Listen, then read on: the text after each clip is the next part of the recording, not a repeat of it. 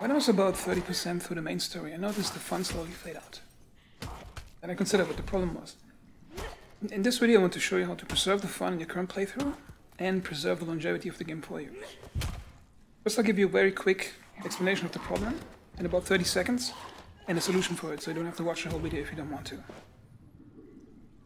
Okay, the core problem is that at the beginning the game is amazingly fun because the low-powered weapons you get at the beginning, their physicality matches realism very closely. And as you get more powerful weapons, more powerful abilities, the player power overshoots the physical realism of the game. And that's where the game gets boring. So the short answer is that you should avoid using two-handed weapons and the special card abilities give you more power. You're still with me? Great. Here comes a long explanation. I'll start with the graph.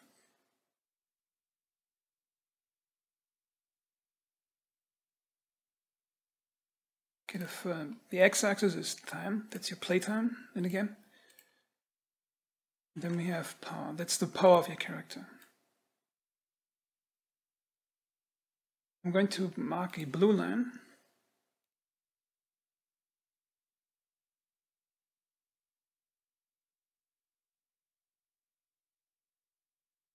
Okay, I call this, that's the baseline, that's physical realism. Okay. I'm going to use a red line. I'm using it, not using a tab, I'm using a mouse right now, so the curves might not be really smooth. So the next thing is I'm using a red line, which is the power of a character in game. Now, as you start playing the game, it's almost exactly like real life. This is what makes the game fun. Okay? If you hit a zombie with a fist in the face, the way it stumbles back and the way the physical forces react on it is very closely matching real life, and it gives you really the sensation you're punching another human. In this case, a human zombie. Okay, and this is something that this game does amazingly well, better than most other games. Now, as your character progresses, two things happen. He gets better abilities, which means you can jump higher, you can do drop kicks, get additional force to your damage, and you get better weapons. And the problem is then, what then happens is then, not with all weapons, but with some weapons, is that your power slowly creeps away and gets like this. Okay, now, what this here means is that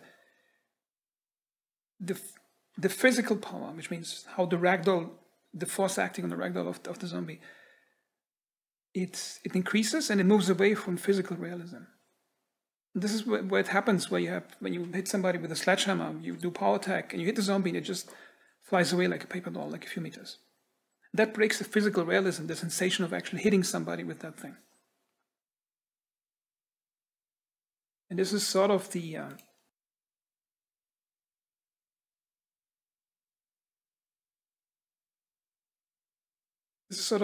vacuum that ruins the game.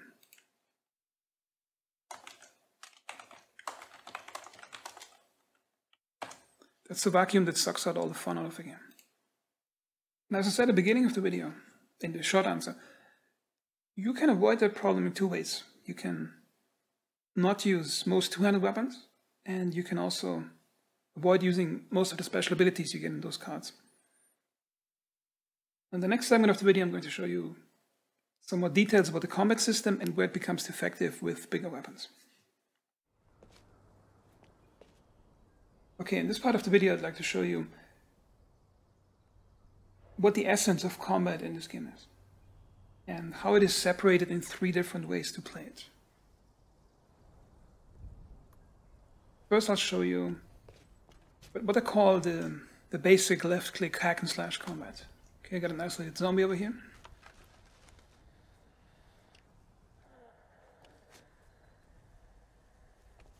Okay, got the zombie's attention. Now, if you play hack and slash, you just go up to it and you just left-click until something happens.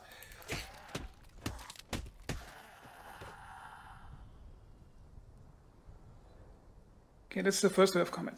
Now, there's some physicality to it, and the ragdoll reacts realistically to the hits.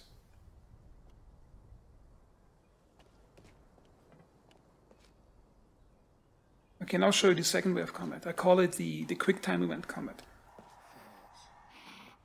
And go into this one. Now for this way of combat, you basically have to trick the zombie into attacking and then dodging it or blocking it, depending which skill you got equipped.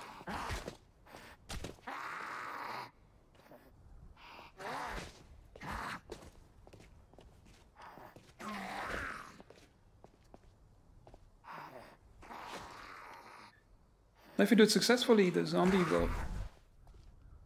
will turn unresponsive to that. Then you can just press F, and just click on it. And there's some good physicality to it. However, the problem is, it's a deterministic quicktime event. You get the zombie to completely be still and just press a button, and that's the most boring way to fighting it. And I'd like to show you the third way of playing, which I call organic combat. It's basically a mix of the first two types. It's not just random left clicking, and it has some quicktime event functionality to it. Well, it's why I call it organic. Basically, the way it works is that as you're about to attack a zombie, you charge up left mouse to have a power attack, and then you actually have to aim in real time for the body part you want to hit. And if you trigger it right, you're rewarded with a highly fine-tuned animation that impacts the ragdoll in a really good way.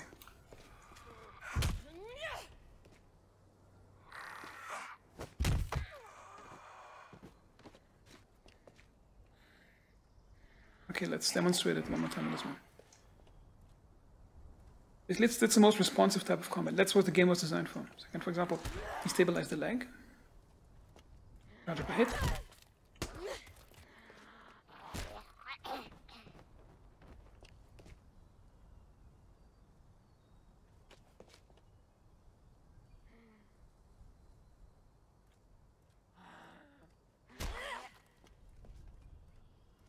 Up.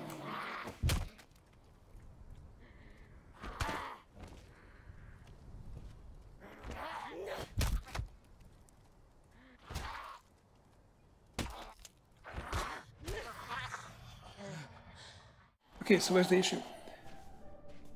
Most low-powered weapons in this game are perfectly fine-tuned in the animation system and in the way the ragdoll reacts to the hit for this third type of combat system. Well, some of the more powerful weapons, they have exaggerated physics forces applied, and that completely ruins the illusion of actually hitting a zombie. Okay, first I'll show you a low-powered weapon, so you can see how the physical forces are realistically reacting to it. Just here. That's a dagger. It's a bladed weapon, but it's different than other knives in the game because you do direct stabbing moves. Notice I'm stabbing the character, but she doesn't like stagger back too much. It really feels like you're sticking it into the chest. And this is fun. This feels real. Like you actually, basically that's the realism that you feel like it's sticking. And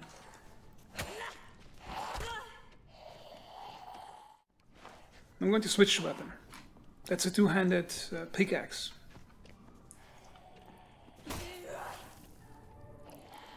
Notice here, it's already slightly exaggerated. No, that wouldn't happen in real life if you would swipe somebody with that thing. It would more like fold in on the spot instead of that happening. Now if I'm charging up for power attack, see, this is where it breaks again. This is where the game isn't fun anymore, because now the illusion is gone that you're actually having realistic reaction of the zombie ragdoll to the weapon.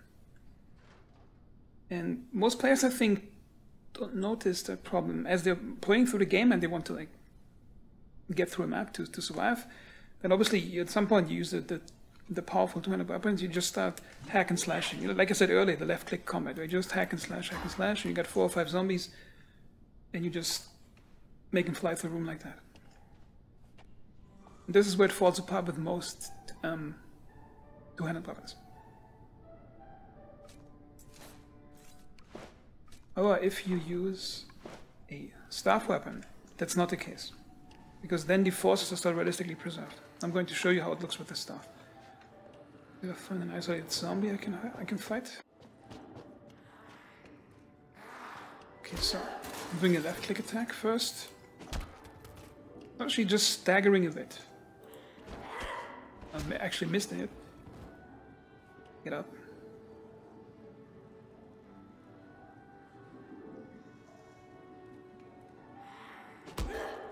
Notice, she just staggers a bit as she should, not more, not less.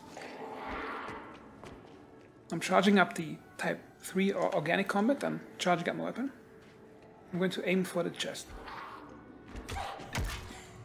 You know, I get rewarded with a highly physicalized animation that also matches the severity of the impact. Now I'd like to show you a special case, bladed weapons. Now, the problem with long bladed weapons is slightly different. Like, they actually have really rewarding, highly realistic slash impact wounds on the character. Okay, so that part is fun.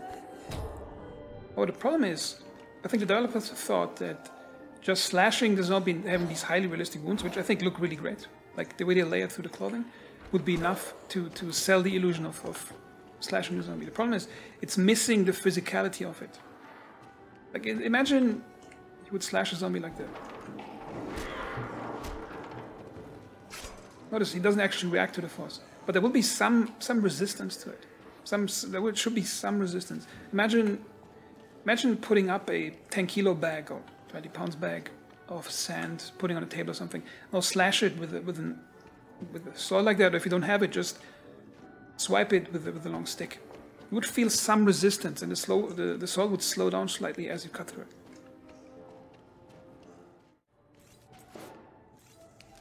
Now, as a final demonstration, I'd like to show you how the game reacts to using a short blunt weapon like a wrench like this. Okay, let's find an isolated zombie again. This one.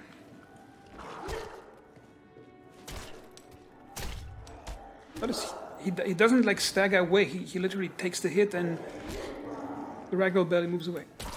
See, that's how it should be. It feels like you're hitting with a blunt object on a pretty solid human chest. If you do the power attack... Okay, he was already dead. If you do a power attack on this one... Bad example. It was slightly exaggerated, but still much better than using the pickaxe. Try this one again. I think it was slightly exaggerated, but you can feel the force almost accurate.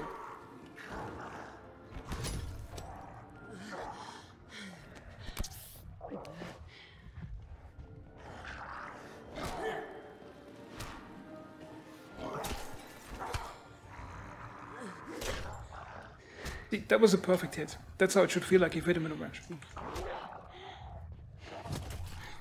And that was bad. So to get back to the question at the beginning of the video, how to correctly enjoy the game. Here's what I would suggest. Stick to low-powered weapons or fists. Just treat each zombie fight you have like a duel. And enjoy the interaction. And try out different things, like instead of playing it with the quicktime event mode, which was mode 2 as I explained earlier, where you just dodge them and then press F. Just try to organically dodge them as they're trying to attack. Then land your punches. Because this way it feels much more satisfying, because you really earned that hack.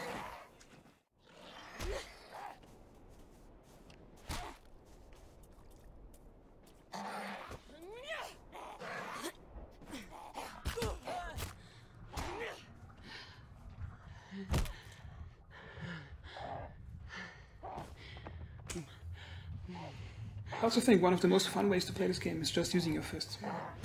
Well, there's an issue. If you want to select your fists, you cannot normally select them, like it would in other games. You actually have to make sure the entire active inventory is empty, or a weapon that you're using is breaking, because there's no way to manually select fists.